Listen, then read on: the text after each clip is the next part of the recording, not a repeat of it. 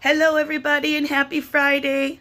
Welcome back to Circle Time with Miss Roxie. I woke up again to sun shining, so I'm so happy. We got 2 days of sun.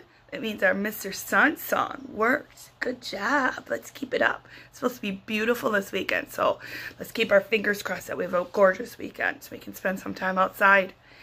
So we're going to finish up our weather week with another song. This song is If All of the Raindrops.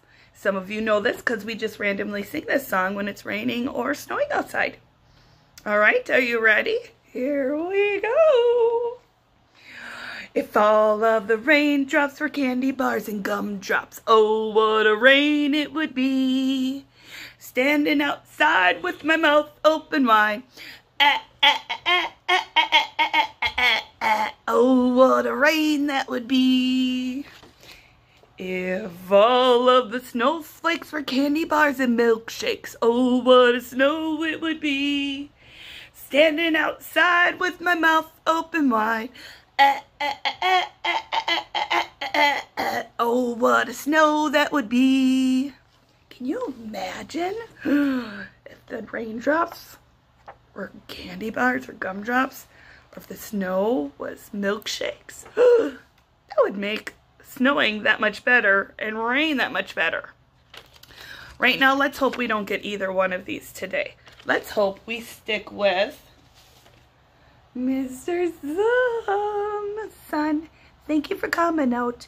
Thank you for coming out for me. Ooh, ooh. All right, so we're going to stick with the raindrop theme for our art today. Cindy made this one again for me. I've been putting her to work lately.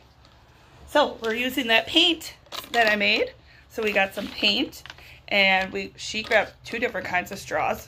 She grabbed swirly, twirly straw, and then a thicker one. I think this one might have worked a little better. So she put some clouds on the paper, some paint, and then you blow it around to make a rain.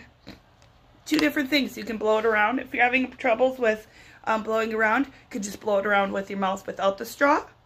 Or if you want, you can dip your finger put marker on your finger to make a little ink stamp, and you can make raindrops with your finger. So lots of different things you can do. Or you can cut out raindrops and glue them on paper.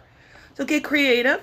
Don't forget to send those pictures to me. I love seeing what you guys are doing during the week, even if it's not related to this. Send me pictures. I'm missing you guys. All right, the other activity, Friday snack day. It's called Rainy Day Snack.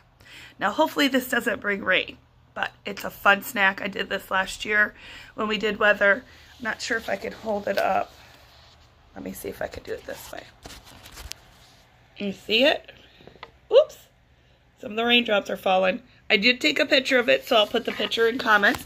So basically, it's called a rainy day snack. It's bananas are the clouds, blueberries, or get creative if you've got blueberries, blackberries, put anything in there for the raindrops. And I added pretzel rods for lightning rods. I thought I had pretzel sticks, but I have pretzel rods. I added those in there. In the picture, they don't show that, but I think that would be fun to have in there. Some pretzels in there. You can even put some bread in there. Get creative with your snacks. Even if your rainy day snack doesn't look like that, what would you make for a rainy day snack that looks like rain or clouds? Think about that. Send it over to me. I hope you guys are having a great week. I'm very glad that the week ended in sun and not rain. But it definitely was a good week to talk about weather because we had rain and wind and sun. The only thing we didn't see was snow. Thank goodness. So, you guys have a great weekend. Enjoy your weekend. It's supposed to be absolutely gorgeous tomorrow. So, I know I'm going to spend time outside with my family. So, you guys have a great weekend. And I will see you on Monday.